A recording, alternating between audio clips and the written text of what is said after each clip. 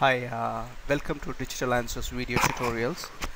In this tutorial, we're going to see how to display a value over inside a shape. So if you see this particular screen, so I've got a star shape, and over that I've got the value for say for some of all these values.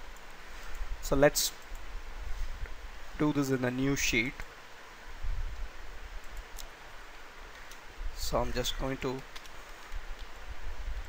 create some sample data for this exercise.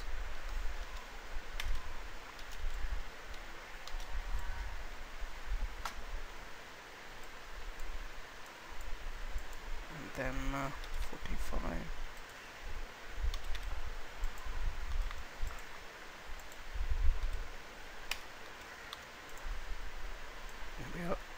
Maybe I'll use the autofill feature. Yeah. So I've got some sample data. Now what I want to do is I want to find out the sum of these values, say from F5 to F10, and display it inside H7.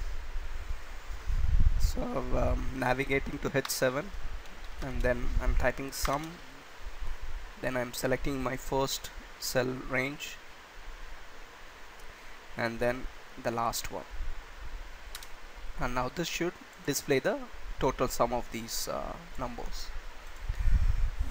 Now if you want to display 435 inside a shape, so how do we do that?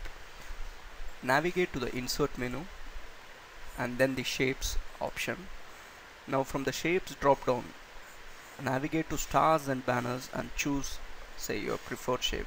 I'm going for the 6-point star. I've selected it. Now I'm just drawing it just outside. Now if we just place this shape over this value, the value is hidden. So how do we get the value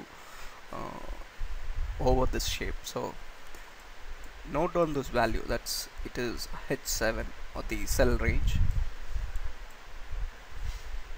Now place your star, the shape over that value, and then type H7. So now you should have the value displayed over this shape. Now the value is not properly aligned, so let's say you want to align it the center, middle center. So how do we do that? So right click on the shape, select format shape, then navigate to the text options, click text box. Under text box vertical alignment, go for middle center. Now you should see the value is properly aligned.